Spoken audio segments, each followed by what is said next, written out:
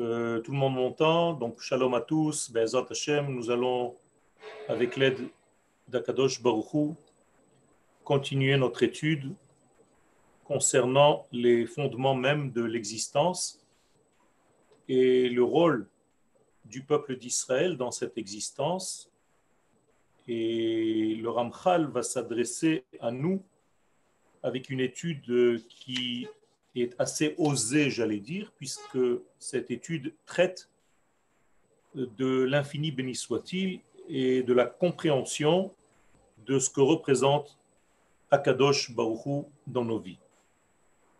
Déjà, il faut savoir que selon la Kabbalah, quand on parle d'Akadosh Baruch Hu, on ne parle pas de quelque chose, mais d'une identité qui est la source même de toute vie. C'est-à-dire que nous avons affaire à quelqu'un et non pas à quelque chose. Ceci est très très important à constater, puisque si j'ai affaire à quelqu'un, aussi grand soit-il,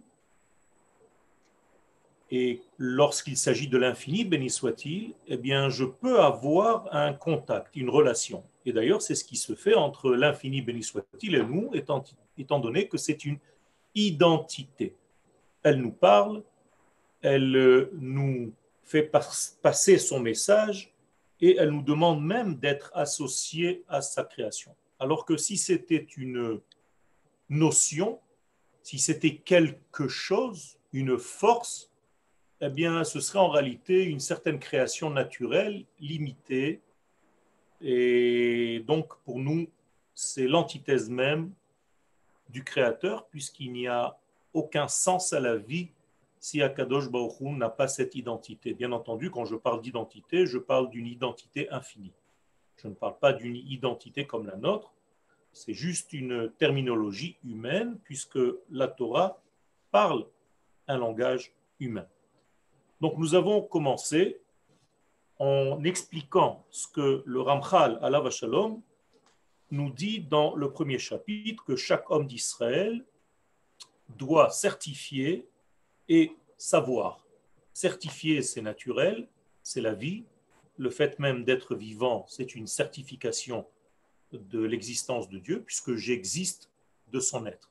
À partir du moment où j'existe, où il y a une existence, c'est qu'il y a une source de cette existence-là. Donc la émouna ne se traduit pas par la foi, mais par la certitude. Donc ani ma'amin, la racine du mot amen, c'est je certifie. Je suis là pour certifier, pas parce que je comprends quelque chose, mais parce que je suis.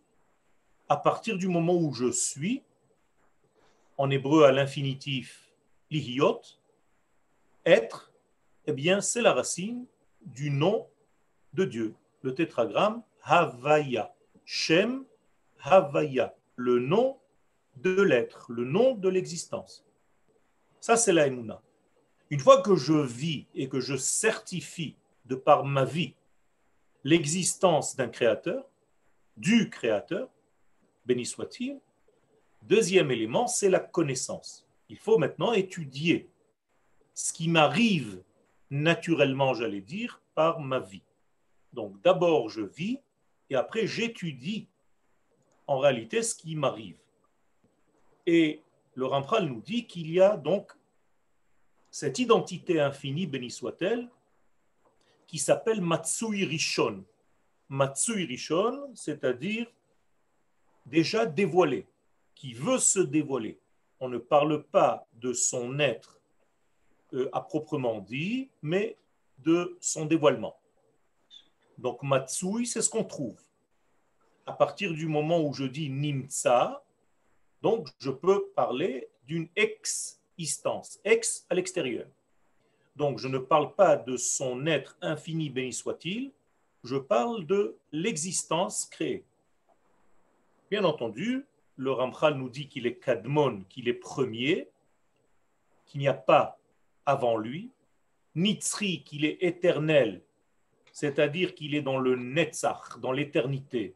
Donc il n'y a pas autre chose et quelque chose qui se limite dans le temps, qui est lié aux mesures du temps, C'est-à-dire que cet être infini dépasse toutes les notions de la nature que nous connaissons, toutes les lois naturelles.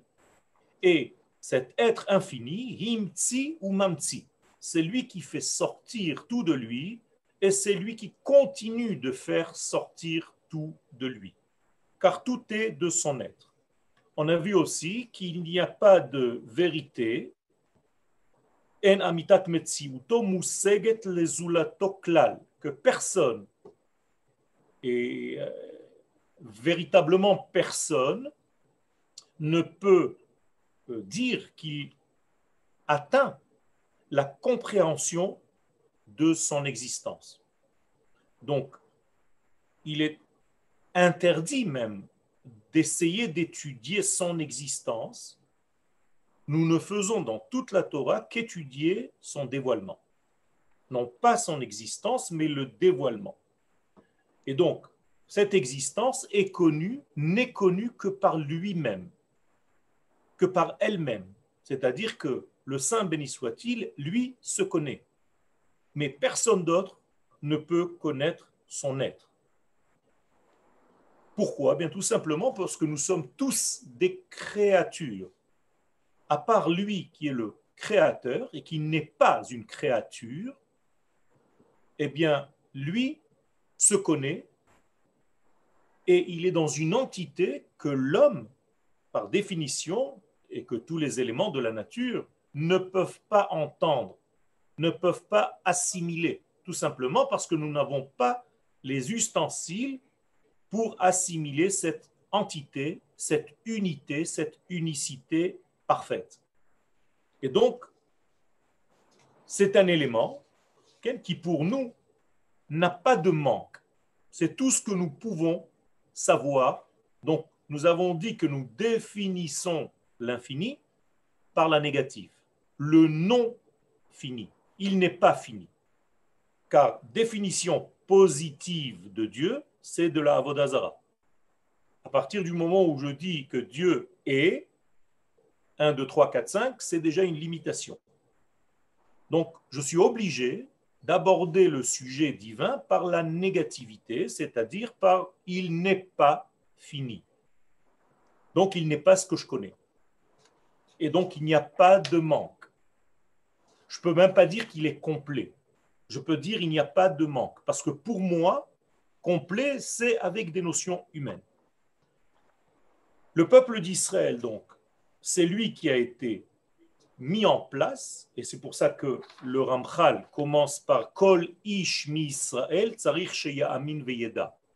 C'est en réalité chaque élément, chaque homme d'Israël qui est censé avoir cette certitude et étudier le sujet que nous sommes en train de développer. Pourquoi le peuple d'Israël? Pourquoi l'homme d'Israël? Bien, nous l'avons expliqué parce que tout simplement, il y a ici un rôle à jouer que la nation d'Israël a reçu de par sa création. J'avance dans ce que nous avons déjà vu. Vehisigum kol Israël bema'amad har Sinai. Raviel, vous êtes dans l'introduction là? Non, je suis je suis déjà dans le premier chapitre. Alors, peut-être on peut le mettre à l'écran pour que les gens puissent suivre avec vous. Ok, je fais juste un récapitulatif très rapide. Okay. Donc, on peut le mettre. Hop, je le mets, une seconde. Il arrive. Faut pas. Ok. Voilà. Descends. Je descends. Attends. Tu es allé trop loin. Ouais. Tu es allé trop loin. Voilà. Veulam dvarim ele. Vous êtes là, vous voyez ma flèche. Voilà. Veulam dvarim ele. Yeda'anu bekabbalah mina avot ou mina leviim veisigum kol Israël.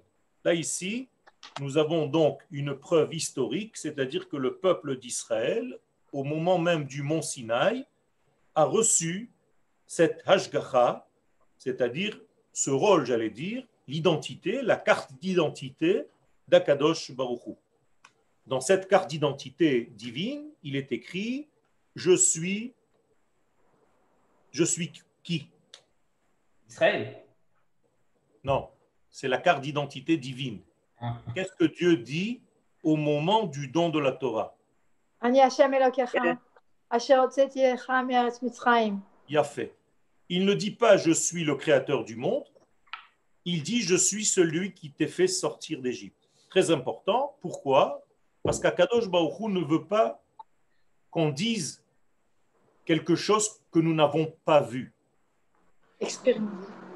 Donc Akadosh Baruch Hu s'adresse à nous avec quelque chose de très cohérent, de très réel, parce que nous avons vécu cette chose-là. Et donc, 50 jours avant le don de la Torah, nous sommes sortis d'Égypte. Il nous a fait sortir d'Égypte, donc c'est ce qu'il nous dit. Si ce n'était pas la vérité, on aurait immédiatement arrêté Akadosh Baruch Hu en lui disant « Tu es un menteur, personne ne nous a fait sortir d'Égypte, c'est quoi cette histoire ?» Le fait que nous n'avons rien dit, c'est-à-dire que Dieu nous a fait sortir d'Égypte, et c'est ce qu'il rappelle. Il ne dit pas « Je suis le créateur du monde », parce que personne n'y était pour voir. Mais la sortie d'Égypte, nous étions là. Et donc, il nous dit des choses qu'on connaît. Regardez le sérieux, j'allais dire, d'Akadosh Baruch Hu. Il ne nous raconte pas des histoires, mais par le fait de nous avoir fait sortir d'Égypte, il est en train de nous prouver qu'il est omnipotent. C'est-à-dire qu'il peut tout, qu'il peut changer la nature des choses. Et quiconque est capable de changer la nature des choses, apparemment, c'est celui qui a créé la nature. Et donc, on arrive à la conclusion que Dieu est créateur du ciel et de la terre par la sortie d'Égypte. D'accord? Et donc, Bemamad al-Sinaï, ve'amdu al, on continue, al-amitatam beverur. Donc, on a vu cette chose-là d'une manière très claire, puisqu'on a déjà fait aussi un test avec Moshe Rabbeinu, qui nous prouve qu'en réalité, nous étions là et que nous voulions voir, oui, entendre l'Éternel à tel point qu'on a dit à Moshe, tais-toi s'il te plaît, on ne veut pas entendre les choses de ta bouche à toi Moshe, on veut entendre du roi directement. Si ce n'est pas le roi qui nous parle, Moshe est peut-être un grand magicien, quelqu'un qui est capable de nous embrouiller, peut-être qu'il nous fait entendre des voix et ainsi de suite. Et Akadosh Baruch Hu donne raison à Israël en disant à Moshe, ils ont raison, je vais te parler pour qu'ils m'entendent. Et ils auront la émouna, et en moi, et en toi. Pardon? Raviel, aujourd'hui, on n'a pas le droit de faire ça aujourd'hui. Si demain, il y a un avis qui vient, on ne peut pas dire, je ne veux pas te parler à toi, t'es que le Navi, je veux parler à Kadosh Baruch Hu direct pour voir si c'était vraiment Navi. C'est pour ça que le Bérour a été fait une fois pour toutes. C'est-à-dire qu'au moment du don de la Torah, nous avons affaire ici à un premier prophète qui donne des directives au peuple d'Israël, ce qu'on appelle Navi Shaliach. Avant lui, il y avait des prophètes, mais ce sont des prophètes qui étaient pour eux-mêmes. Là, on avait un prophète qui s'appelle Moshe Rabbeinu, qui est dirigé, qui doit diriger le peuple d'Israël. Alors peut-être qu'il me raconte des salades, peut-être que c'est un sorcier, peut-être que c'est un magicien, peut-être que c'est quelqu'un qui a des pouvoirs, j'en sais rien, quelqu'un qui est charismatique. Donc le peuple d'Israël a fait un bérour. Bérour, ici vous voyez le mot bérour, il y a un tri. C'est-à-dire que nous avons fait le travail pour toutes les générations, pour qu'il n'y ait plus de problèmes et de doutes. À partir du moment où c'est clair dans ma tête, j'enseigne à mes enfants, dor achar dor, génération après génération, kayom hazeh, jusqu'à nos jours. Autrement dit, nous avons ce qu'on appelle une massora, quelque chose qui est passé de père en fils jusqu'à Moshe Rabbeinu. Un père et une mère ne mentent pas en disant qu'ils ont vu quelque chose qu'ils n'avaient pas vu. On ne peut pas raconter des histoires à nos enfants. Donc les gens qui ont vécu ce don de la Torah ont dit à leurs enfants, attention, on a vu, et vous étiez là aussi. Dites-le à vos enfants, dites-le à vos enfants, dites-le à vos enfants, et nous sommes arrivés jusqu'à aujourd'hui. Et c'est un ordre que Moshe a demandé, que sa mémoire soit dans l'entité, mipi agvura, c'est-à-dire de la bouche même de la gevura. La gevura, c'est une expression qui dit donc de la bouche de Dieu, Mais ici, on ne dit pas mipi Hashem, de la bouche de Dieu, on dit de la bouche de la Gevura. Pourquoi? Parce que la notion de Gevura est une notion qui donne des limites aux choses que nous pouvons voir. La Gevura, ce n'est pas seulement de la rigueur comme on peut l'imaginer et l'entendre à plusieurs reprises dans plusieurs cours. Ezeu Gibor à Kovesh. Quelqu'un qui est Gibor, c'est quelqu'un qui arrive à scléroser, quelqu'un qui arrive à limiter, quelqu'un qui arrive à cristalliser. Donc, c'est le Dieu cristallisateur qui nous dit répétez ce que vous venez de voir, je ne vous demande rien d'autre. Et pourquoi? Pen tishkach, parce qu'il y a ici un grand problème. Et le grand problème de l'humanité, c'est l'oubli. Pen tishkach, parce que tu risques d'oublier. Et l'oubli, en réalité, regardez dans le mot shocheach, ce sont les mêmes lettres que le mot chosher. Tu seras dans le noir dans ta vie, tu seras dans le doute dans ta vie, et tu feras partie de ceux qui ne sont pas sortis d'Égypte, Chas v'Shalom. N'oubliez pas que ceux qui ne sont pas sortis d'Égypte sont morts dans la plaie du Chosher. Donc c'est la même chose. Ceux qui ne sont pas sortis ont oublié. Oublier, c'est rester en exil. Oublier, c'est ne pas révéler Dieu dans ce monde. C'est rester dans le noir, c'est mourir dans le noir. Qu'est-ce que c'est que le noir? Eh bien, c'est un manque de lumière divine, tout simplement. Le noir, à proprement dit, n'existe pas, si ce n'est que l'extinction de la lumière. Donc, tu risques d'éteindre la lumière divine qui est en toi et je ne te demande pas de répéter des choses que tu n'as pas vues, je te demande de répéter à tes enfants des choses que tes yeux ont vues. Est-ce qu'on peut poser une question? Oui, bien sûr. Pour ceux qui sont morts dans l'obscurité, qui n'ont pas suivi, Oui. Qu'est-ce qui se passe avec leur neshama? C'est fini. Ils ne font pas partie, en réalité, du groupe d'âmes qui s'appelle Israël. Amen, Israël. C'est fini. Mais ils se sont réincarnés ou Non, ils ont été détruits?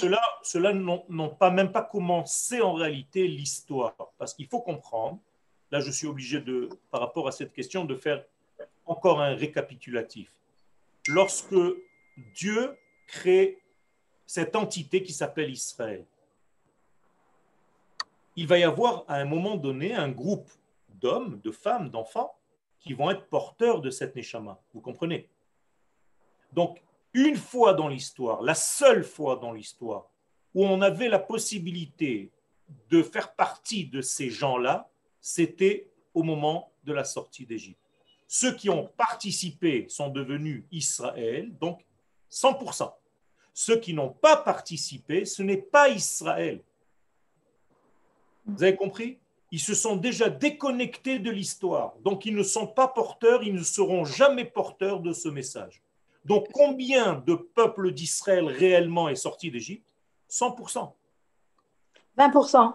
Non, 100%. Parce que les autres ne font pas partie. Ah oui, excusez-moi, oui.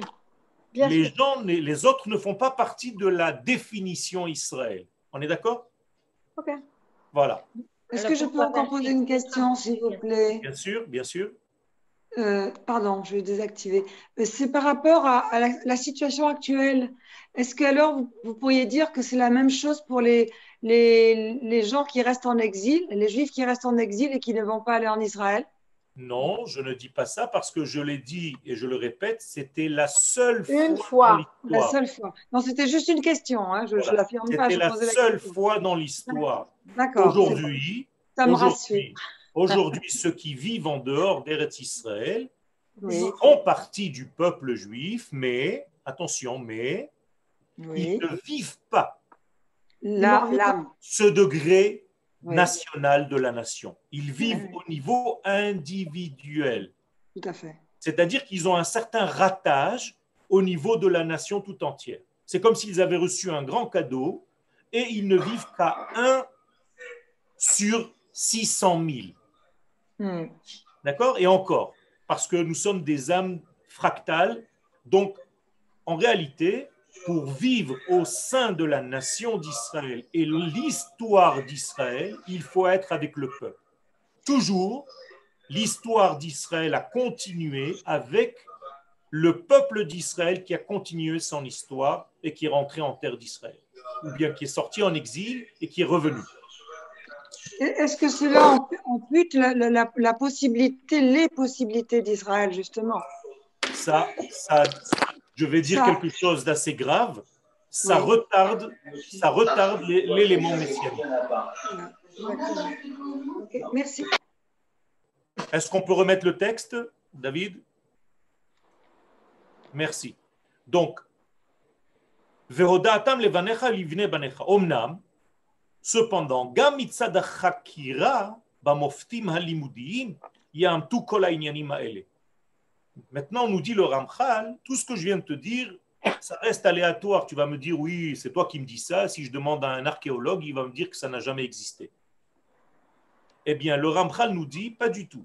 Même si tu veux scruter et vérifier au niveau historique, tu peux réaliser, Yehamtu, tu vas te rendre compte que tout ce que je viens de te dire et tout ce que la Torah te dit était vrai.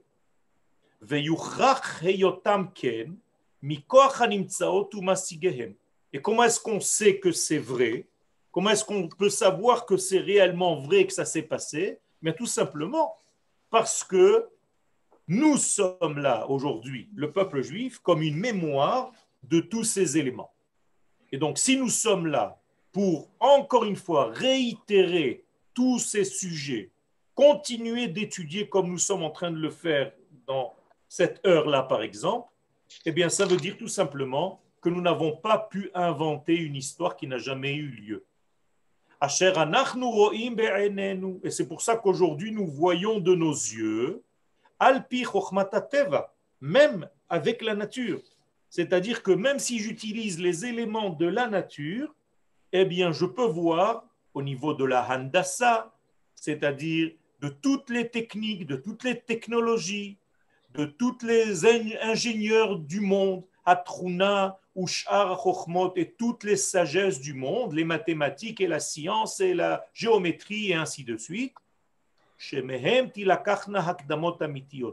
que tout ce que nous avons vu et que nous devons répéter à nos enfants, ce sont des choses qui se sont rendues vraies, tellement vraies qu'elles arrivent à un aboutissement et à une concrétisation. Alors là, j'arrête 5 secondes pour vous dire que Vehodaatam levanecha, ce n'est pas seulement raconte à tes enfants, mais les banim, c'est en réalité le bas du corps chez l'homme individuel, ou bien la fin des temps. À chaque fois que je dis, par exemple, la tête, eh bien, c'est le début des temps, c'est Bereshit, c'est pour ça que Bereshit, c'est le mot roche. Et quand je dis banim, c'est déjà un élément intermédiaire, et bne banim, c'est encore un élément plus bas. Ça veut dire que mon rôle, d'une manière générale, c'est que la tête diffuse l'enseignement à la partie de mon ressenti, qui est déjà un fils par rapport à la tête, et ce fils va continuer et va dire au petit-fils, c'est-à-dire les jambes. Je résume, tant que ma tête n'est pas arrivée aux jambes, c'est comme si je n'avais pas fait le devoir de transmission. Donc, ça ne s'arrête pas à la transmission du père au fils et au petit-fils, c'est aussi au niveau de chacun de nous, quand la tête devient un ressenti et quand le ressenti devient action. Donc, les jambes de l'homme, ça s'appelle ses enfants. Et c'est pour ça que le Zohar nous dit, qu'est-ce que c'est que les enfants? Ce sont les jambes du papa. En araméen, ka'e de abu. Autrement dit, et c'est ça le judaïsme, c'est ça la force du judaïsme, et c'est ça la force de toute la Kabbalah, et c'est ça la force du Ramchal à la Shalom, qui était chassid et Mekoubal, c'est qu'en réalité, il ne s'arrête pas à des notions de philosophie, de pensée, mais il y a un agissement, il y a une action qui correspond et qui obéit aux lois qu'il y avait dans la tête. Et tant que la tête n'est pas arrivée aux jambes, aux pieds, il y a donc un problème. On reprend le texte.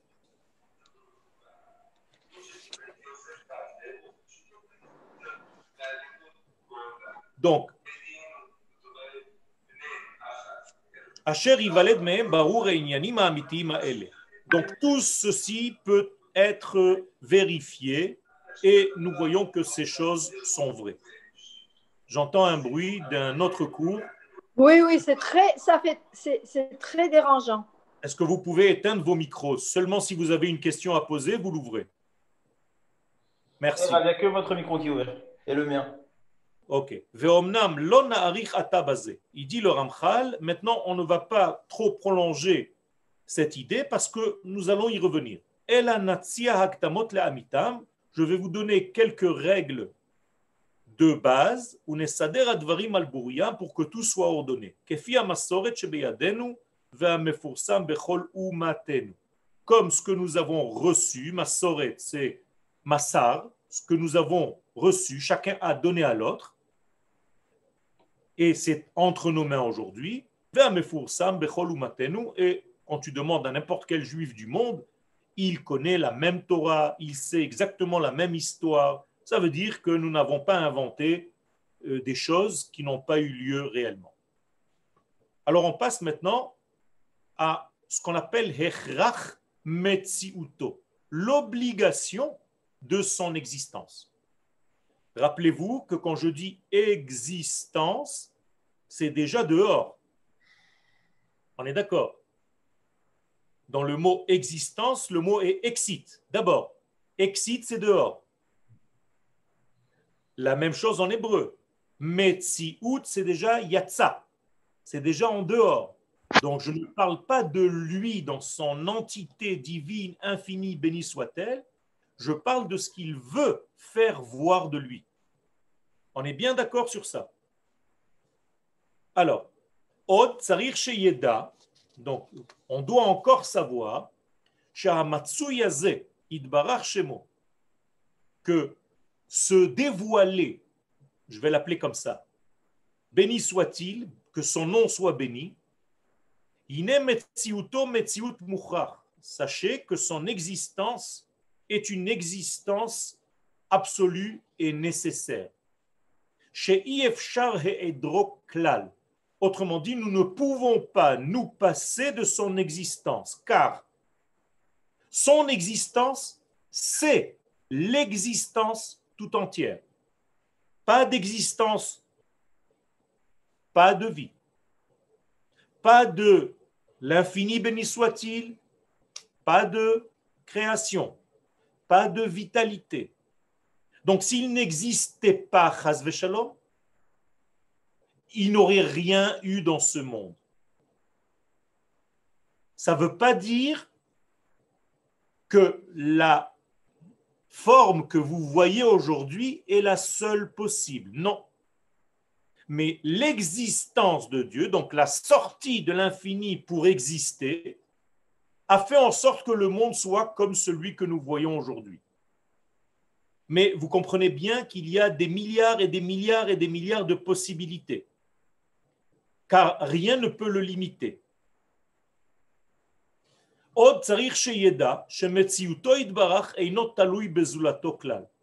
Déjà, sache que son existence, qui est en réalité une existence qui ne dépend de rien du tout, et elle n'est pas ce qu'on appelle en hébreu mikré. Qu'est-ce que c'est mikré? Mikré, ça veut dire pas seulement par hasard, ça veut dire tout simplement qu'Akadosh Baruch Hu n'a pas une existence qui est dépendante de quelque chose. Enlève cette dépendance, il n'existe plus. Non, ça n'existe pas. Ça veut dire que c'est un degré qui nous dépasse complètement. Pourquoi il nous dépasse complètement? Voilà le sujet. Pshituto. Il est pashut. Quand vous traduisez en français pashut, vous traduisez directement par simple. Donc il est simple. Mais en réalité, c'est dans le véritable sens de la simplicité. C'est-à-dire qu'il n'y a pas ici de combinaison. Aucune combinaison d'éléments l'ont fabriqué. Vous comprenez ce que je suis en train de dire? Ça veut dire qu'il n'est pas fabriqué d'une combinaison d'éléments. Comme chez l'homme, par exemple, nous avons plusieurs éléments qui nous forment. Chez Akadosh Baruch Hu, il n'y a pas des éléments qui se sont rassemblés pour créer Dieu, chas v'shalom. Donc, vechen tsarir sheteda. C'est pour ça qu'il faut que tu étudies maintenant. Maintenant, c'est sheteda, chez Yeda. Là, c'est déjà de l'étude. On nous demande d'étudier. Chez Metziuto Idbarach Metziut Pashut. Que son existence, bénie soit-elle, est une existence simple, donc pas composée. Bli harkava, sans composition. Veribouille, sans pluralité. Il n'y a pas de pluriel chez lui. Il n'y a pas de beaucoup. Il n'y a pas de détails. C'est très très important de comprendre ce que je suis en train de vous dire. C'est-à-dire que non seulement il est un et il n'est pas deux, mais ce un en question est un qui n'est pas un rassemblement de certains éléments qui ont fabriqué ce un. C'est un, c'est une unicité que le cerveau de l'homme, par définition, ne peut pas comprendre, ne peut pas entendre. Pourquoi il ne peut pas entendre? On peut juste supposer.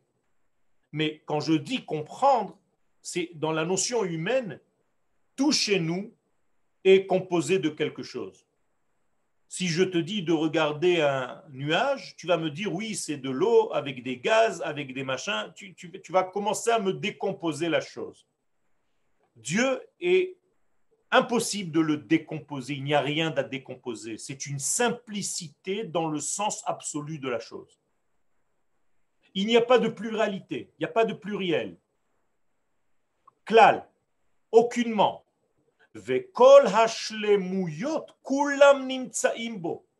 C'est-à-dire que toutes les notions que toi, l'homme, la femme, tu peux imaginer en étant parfait, c'est lui. Bederech Pashut, mais dans une simplicité. C'est pas que tu as rassemblé tout ce qui est parfait et on a fabriqué un bon Dieu. Non.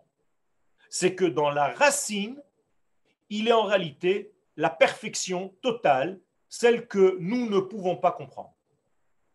Et donc, Kulam nimtsaimbo bederech pashut. Encore une fois maintenant, le mot pashut, c'est-à-dire que tu peux déshabiller, en hébreu les hit pachet, se déshabiller, c'est la même chose. Eh bien, tu trouveras toujours que c'est une composition unique. Il n'y a pas de rajout, il n'y a pas de fabrication, il n'y a pas de combinaison. Et là, le Ramchal va donner une explication, Pérouche. Kihine benefesh, il va prendre par exemple l'exemple de l'homme. Dans le cadre de l'homme,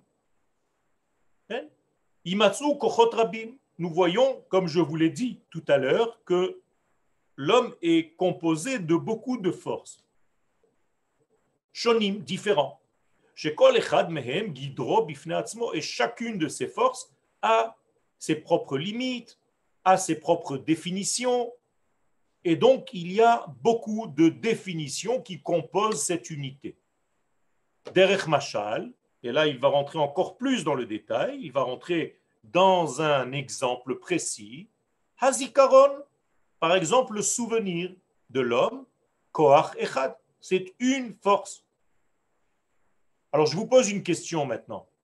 Est-ce que quelqu'un, par exemple, qui a perdu la mémoire n'est plus lui-même? Oui. Il est un homme qui a perdu la mémoire, on est d'accord? Oui. Mais si vous dites une chose pareille d'Akadosh Baruch Hu, que Chas v'Shalom Akadosh Baruch Hu a perdu un élément de lui-même, ça n'existe pas. C'est pas possible. Car tous les éléments, c'est lui. C'est pas qu'il y a un être sur lequel on a rajouté des notions. Un coup la mémoire, un coup le souvenir, un coup la volonté, ve'haratzon koach acher, ve'adimion koach acher. Et encore une fois, l'imaginatif, la volonté, Ve'en echad me'ele nichnas begeder chavero klal. Et nous voyons chez l'homme qu'aucun de ces éléments ne pénètre dans l'élément de son ami.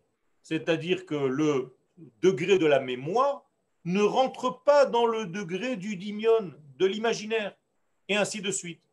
Qui n'est geder azikaron, geder echad. Le souvenir, la mémoire, c'est une définition bien précise. Vegeder haratzon, et la définition de la volonté, geder acher, c'est encore une autre définition.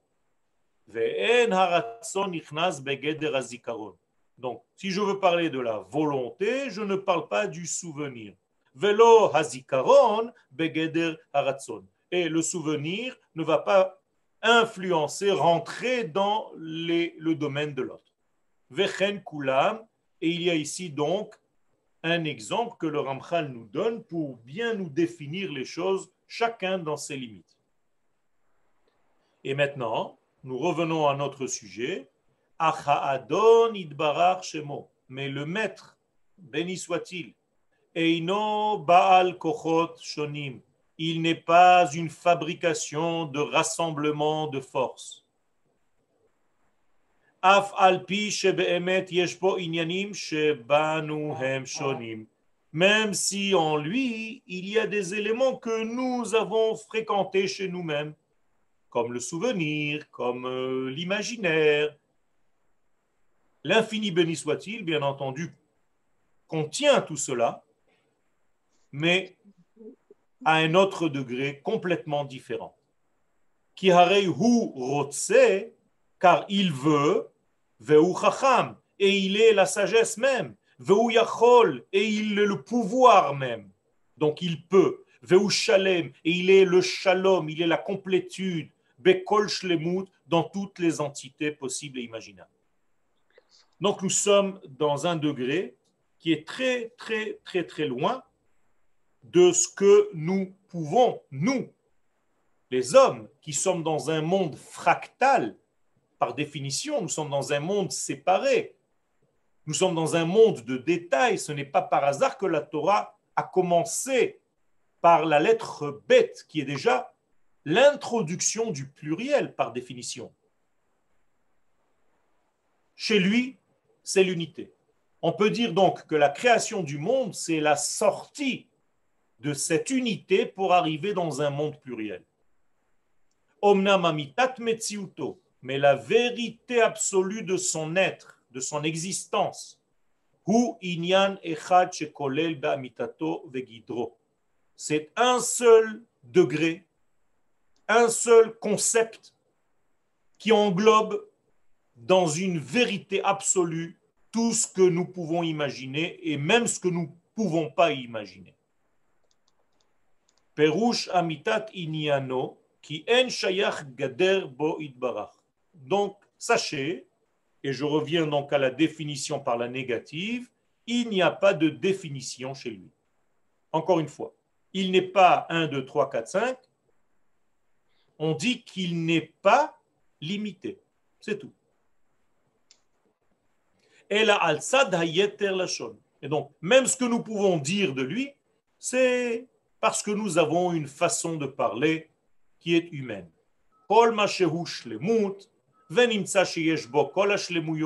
Donc, tout ce que nous pouvons parler d'entité et toutes les entités possibles et imaginables ne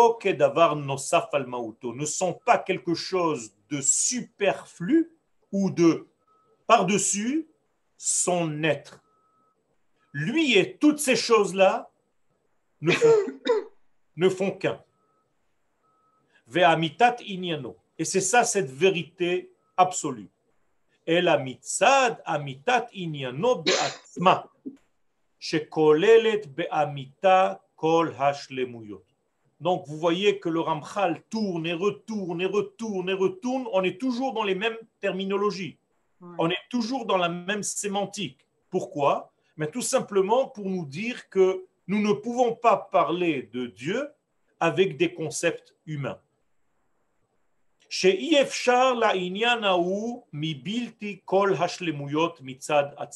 on ne peut pas en réalité parler de lui, si ce n'est qu'en ayant conscience, même si on ne comprend pas ce que l'on dit, qu'il est en réalité toutes les perfections possibles et imaginables, et même les perfections inimaginables, parce que nous ne pouvons pas imaginer. והנה באמת הדרך הזה רחוק מאוד מהשגתנו ומציורנו. Voilà exactement la phrase attendue. Et en réalité, ce chemin-là que je te propose est très très loin de ce que tu peux atteindre et de ce que tu peux te dessiner, t'imaginer. וכמעט שאין לנו דרך. Et j'allais dire que nous n'avons presque même pas un chemin, les va'aro, pour l'éclaircir. Tellement ce sont des notions qui nous dépassent complètement. C'est pour ça, mes amis, à chaque fois que nous donnons des cours, nous ne parlons pas de lui. Nous parlons de ce qu'il a voulu nous faire passer, de sa Torah, de ses mitzvot, pas de son être à lui. Parler de son être à lui, c'est immédiatement se tromper. C'est immédiatement rentrer dans un degré qui n'est pas vrai, qui est de le mensonge, qui est de la avodah zara. Alors de quoi je peux parler si je ne parle pas de lui? Eh bien, je parle de son ratson. C'est autre chose.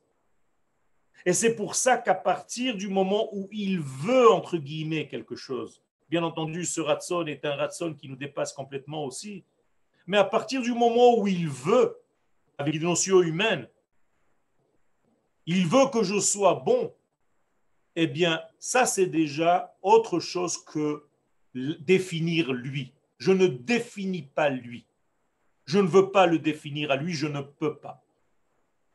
Donc, kimat en lanu derech levaaro bemilot ou milot lefarsho, il n'y a aucune parole, il n'y a pas de milim, au pluriel milot lefarsho, il n'y a pas de langage adéquat pour expliquer Akadosh Baruch Hu.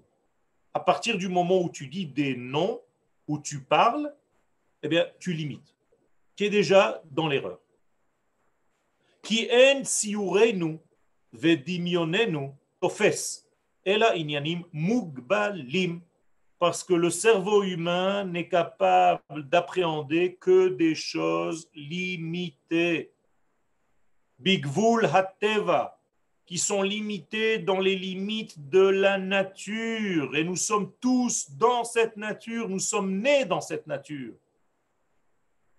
Le mot teva, c'est la racine du mot tabaat, c'est-à-dire nous sommes dans une bague, nous sommes dans un disque plat, impossible de nous sortir de ce disque. Nous sommes foutus, sauf quand on va commencer à étudier la Torah et qu'on va comprendre certains degrés. Pour l'instant, nous sommes dans cette nature, limités dans cette nature, donc par définition impossible de comprendre quoi que ce soit. Parce que nous sommes dans la nature de la création. Bien entendu, tout a été créé par lui. Donc il a créé des limites. Ce qui est quelque chose d'extraordinaire et de paradoxal en même temps. C'est-à-dire que l'infini a créé les limites. Donc toute la création du monde, en réalité, c'est la création de limites. Pourquoi? Mais tout simplement parce que nous allons être placés dans ces limites. Et c'est à travers ces limites, à partir de ces limites, qu'on nous demandera de dépasser et de transcender ces limites. Mais a priori, nous sommes dans un monde limité. Nous sommes tous dans un monde dont les règles sont les règles de la nature. Donc à chaque fois que je vais voir quelqu'un, qu'est-ce que je vais d'abord voir? Est-ce que je vais savoir s'il est intelligent ou pas? Non. Qu'est-ce que je vais avoir comme image de la personne qui est en face de moi, d'abord et avant tout? Ce que mes yeux voient, ce que mes oreilles entendent, on est d'accord? Ce que mes doigts touchent. Ça veut dire que je suis limité déjà par les 5 sens de ma vie. Je ne peux pas voir autre chose que mes sens me permettent de voir. Je ne peux pas entendre autre chose que mes oreilles me permettent d'entendre, et ainsi de suite. Je ne sens que ce qui est à côté de moi, je ne goûte que ce qui est dans ma bouche, je touche ce qui est très proche de moi, donc je suis très limité. Chez nous, et voilà le Ramchal qui le dit, c'est nos sens, margishim, qui sentent, ou mevi'im, et qui font acheminer ce que je viens de voir, de sentir, tsiuro el asechel, qui m'amène tout ça à mon cerveau. Donc imaginez-vous la limite dans laquelle je suis. Ce sont mes sens qui après vont donner une information au cerveau. Ubabruim, hine ha'inyanim rabbim venifradim. Moralité, quelle est la définition de tout ce qui est créature, de tout ce qui est création? Inyanim rabbim, le pluriel. Donc le monde dans lequel je suis est un monde de rabbim, est un monde de pluriel, venifradim, et un monde de séparation. Donc j'ai un grand problème à comprendre l'unité. Est-ce que c'est clair? Est-ce qu'il y a des questions jusqu'à maintenant? C'est très clair alors. Ok. Oulam, kvar ikdamnu. Cependant, nous avons déjà au préalable dit nous avons déjà dit que son existence à lui-même, dans sa vérité absolue, eina museget. Laisse tomber, tu ne pourras rien comprendre, rien assimiler de ce qu'il est. Ça, on a déjà compris. Donc, qu'est-ce que tu n'as pas le droit de faire? Ve'en le'akish mima sheroim babruim ala boreit barar. Donc, fais très attention à toi de ne pas croire que ce que tu vois avec tes yeux, que tu entends avec tes oreilles, que tu goûtes avec ta bouche et que tu sens avec tes doigts et que tu sens avec tes odeurs et ton nez, ce soit en réalité une réflexion de ce qui se passe chez lui, béni soit-il. Chas v'shalom. Fais très attention à ça. Tu te dis, ben regarde, j'ai vu quelque chose, donc chez lui aussi, il y a quelque chose à voir. J'ai compris ce qu'il vient de me dire, donc à Kadosh Baruch Hu, la même chose. Tu ne peux pas faire copier, coller. Notre monde est différent, complètement différent de ce que nous pouvons imaginer ou pas imaginer de son existence. Ki en inyanam ou metziutam shava klal. Donc il n'y a aucune commune mesure shenuchal ladin mise alze, que nous puissions comprendre de là sur l'autre. Vous avez compris? Je ne peux pas dire que puisque j'ai un sentiment vis-à-vis de cette personne, alors ça doit être comme ça avec Akadosh Baruch Hu. Regardez jusqu'où le Ramchal, en réalité, on est très limité. On est très limité. Donc on ne doit jamais parler de Dieu. On doit parler de la Torah qu'il nous a donnée. אבל זה גם כן מן הדברים הנודעים בקבלה, כמו שכתבנו, ומאומתים בחקירה על פי הטבע עצמו בחוקותיו ומשפטיו, שאי אפשר על כל פנים שלא יימצא מצוי אחד משולל מכל הטבע, חוקות וגבוליו, מכל העדר וחיסרון. Donc il n'y a pas dans notre monde un seul degré complet. Ça n'existe pas. Qui n'est pas de manque. Car tous les degrés de notre monde sont composés. Composés. En hébreu, on appelle ça harkava. Les 22 lettres de l'alphabet hébraïque sont à l'intérieur du mot harkava. Vous voyez, kaf bet. Les 22 lettres de l'alphabet avec lesquelles tu construis des milliards et des milliards de mots. Ce sont des combinaisons.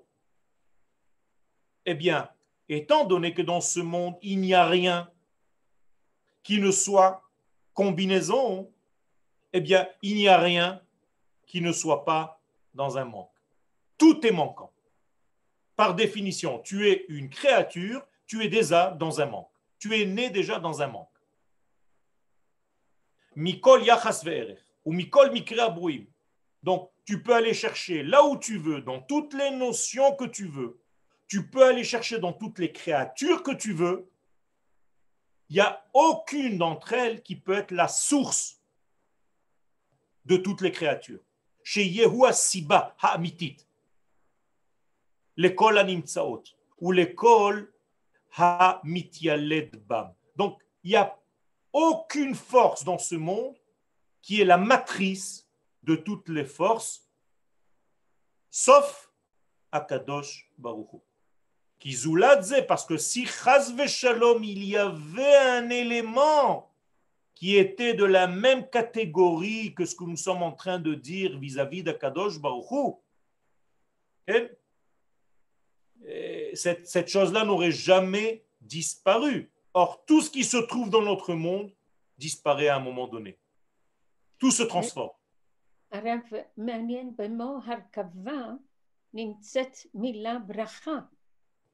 נכון, בהרכבה יש גם ברכה. מה זה אומר? Qu'est-ce que ça veut dire? Ça veut dire que nous pouvons, par des combinaisons, ça nous est donné, c'est une bénédiction pour nous, de pouvoir combiner des choses. Mais lorsque je parle de lui, il n'y a plus de harkava. נכון. כי זולת זה מציאות הנמצאות שאנו רואים והתמדתם היה בלתי אפשרי. Ça veut dire que comment est-ce que tu peux savoir si quelque chose est vrai, de l'ordre de la vérité, de l'ordre de la simplicité, en tout cas qui se rapproche quelque part des notions que nous venons d'évoquer, sa continuité dans le temps. Plus les choses continuent dans le temps, plus c'est un signe que ces choses-là sont vraies ou très proches de la vérité. Plus les choses changent, moins elles sont proches de Dieu. Chez Dieu, donc, le changement n'existe pas. Pourquoi il n'y a pas besoin de changement? Mais tout simplement parce qu'il n'y a rien à combler, il n'y a rien à rajouter, il n'y a rien à remplir. Il n'y a pas de vide. Il n'y a pas de manque chez lui. Alors que nous, et toute la création, elle est avide. Elle est tout le temps avec un élément de vide qui cherche, donc avide, de se remplir. Donc nous sommes tous avides. Rav Yoel, je peux poser une question, s'il vous plaît? Ken, bevadai. C'est Anne-Judith. Je voulais demander si on a dit que tout est perçu, que rien de ce qui n'est perçu par nous d'une certaine façon ne peut être perçu, n'est perçu par Akadosh Baruch Hu. C'est-à-dire, non, j'ai du mal à dire. Je n'ai pas dit ça. Non, non, que lui ne perçoit pas. Dans la définition de ce que nous pouvons donner à des choses dans ce monde, toutes ces définitions-là ne les attribuent pas à Dieu. C'est ça qu'on a dit. Ok, alors ma question c'est comment est-ce que, je sais, j'imagine qu'il n'y a pas de réponse, mais comment est-ce que Dieu perçoit les drames, les malheurs, Nagid, la Shoah, un pigoua, un décès? Parce que s'il y a une différence de perception, alors ça veut dire quand que on lui parle. Chez lui, en réalité, les notions de bien et de mal que vous venez d'évoquer n'existent même pas. N'existe pas. N'existe pas. Il est dans ce qu'on appelle la vie. C'est la vie. Il n'y a pas le manque. Il n'y a pas de vide. La mort n'existe pas. S'il y avait sommeil chez Dieu, il y aurait aussi mort. Or, il n'y a même pas de sommeil chez Dieu. Hine loyanum veloishan. Ça veut dire que toutes ces notions-là, qui sont pour nous des notions de tous les jours, n'existent pas. Donc, on ne peut même pas poser la question par rapport à lui. Alors oui, dans notre monde à nous, le mal existe par rapport à nous, par rapport à notre existence. Et j'ai dit tout à l'heure que chez nous, nous avons été placés dans un monde de changement, dans un monde où le vide existe, il faut faire très attention de ne pas agrandir ce vide. Au contraire, il faut le combler. Et quand on fait quelque chose de négatif, eh bien on augmente, on multiplie, on accélère le vide, on accélère la mort. Donc toutes ces notions, ce sont des notions que l'homme a apportées. Je vous rappelle que la notion de mort n'existe même pas dans la Torah avant la faute du premier homme. Donc qui a amené la mort dans le monde? L'homme. Donc c'est une perception humaine. Chez Dieu, la mort n'existe pas. Mais une fois que l'homme a apporté cette perception de mort, de possibilité de mort, eh bien, Akadosh Baruch Hu fait avec. Alors, il y a une autre question de Adjudit Beta. Ça y est, c'est ce que j'ai posé, David. C'est la question que j'ai posée. Une autre question encore de Yudit Rachel. Que faire quand il y a un blocage entre la tête et les jambes? Eh bien, il faut enlever les boules. C'est ce qu'on appelle en français « j'ai les boules ». À chaque fois qu'on dit « j'ai les boules », on se touche la gorge. Oui. Mais pourquoi? Tout simplement parce que la tête est ronde alors que le corps est rectiligne. Et le passage entre le monde de la pensée qui est circulaire et le monde de la direction qui est le corps, eh bien, il y a un passage étroit qu'on appelle tsar, en hébreu tsavar, c'est la même racine, c'est le mot étroitesse, c'est d'ailleurs l'Égypte dans la Kabbalah. Et tant que tu n'es pas sorti d'Égypte, que tu n'as pas traversé ce couloir, eh bien, tu ne peux pas activer ce qui se trouve dans ta pensée. Donc, le blocage est très, trop souvent à ce niveau-là. Donc, qu'est-ce qu'il faut faire? Mais tout simplement étudier la sortie d'Égypte et lâcher prise et faire partie de ceux qui sortent. Ceux qui ne sont pas sortis d'Égypte, c'est parce qu'ils ont trop réfléchi. Comme ceux qui ne sortent pas aujourd'hui d'exil. Ils sont trop dans la réflexion cartésienne, humaine. Il n'y a pas assez de confiance justement dans ce degré absolu. Où Akadosh Baruch Hu nous dit, c'est la zut en Israël, hein. C'est la panique en Israël. C'est le pays où il y a le plus de panique. Mais moi, je te demande d'y aller. Et l'homme, il est dans une contradiction. Attends, Akadosh Baruch Hu, moi j'ai un cerveau. Je ne peux pas me laisser aller comme ça. Comment je vais faire pour vivre? Comment je vais faire pour ça? Comment je vais faire pour ça? Comment je vais faire pour ça? Et Akadosh Baruch Hu de nous dire, voilà encore un qui reste en Égypte parce qu'il est trop dans les calculs humains. Il ne comprend pas ce que moi, je suis en train de développer, ce qu'on appelle une hashgacha. Est-ce que logiquement, Ken, excusez-moi, c'est moi qui vous ai posé cette question et j'écoute attentivement votre réponse, mais moi j'ai déjà fait tout un travail là-dessus de lâcher prise et je dirais dans mes prières, lâcher prise, c'est pas ne rien faire. Lâcher prise, c'est écouter la voix qui dépasse mon entendement et l'appliquer. C'est ça le lâcher prise. C'est se jeter à l'eau. Oui. Quand les enfants d'Israël se sont jetés à l'eau, ils se sont jetés à l'eau littéralement, mais ils se sont jetés à l'eau aussi d'une manière... bien sûr. Mais si je fais des calculs... Mais je ne fais pas de calcul, je vous jure, dans mes prières, je ne demande qu'une chose, c'est que la volonté d'Akadosh Baruch Hu se réalise en moi et à travers moi. Je suis entièrement d'accord, mais la volonté d'Akadosh Baruch Hu, elle se réalise quand nous sommes au même degré que cette volonté. Si Akadosh Baruch Hu veut quelque chose, et il nous le dit dans la Torah, il ne peut pas le redire 10 fois, 20 fois, 100 fois. Il a déjà dit dans la Torah. Donc si moi, je ne respecte pas, entre guillemets, quelque part, je ne suis pas encore dans le lâcher-prise total, eh bien je suis encore coincé dans mon système. D'une manière générale, je ne parle pas seulement de venir en terre d'Israël. Mais je vis en Israël. Non, mais je ne parle pas de vous. Je parle d'une manière générale. Quelqu'un qui, par exemple, a un problème et qui n'arrive pas à le résoudre. Mais pourquoi? Parce qu'à chaque fois que ce problème ressurgit, eh bien, il a les mêmes réflexes vis-à-vis de ce problème. Et donc, il est coincé dans une habitude de réflexion de la chose. Il n'est pas capable de se renouveler, de dire je fais un nettoyage, j'arrête et maintenant je me mets entre ses mains. Je pense que le temps est arrivé, David. D'abord, Rav Yoel.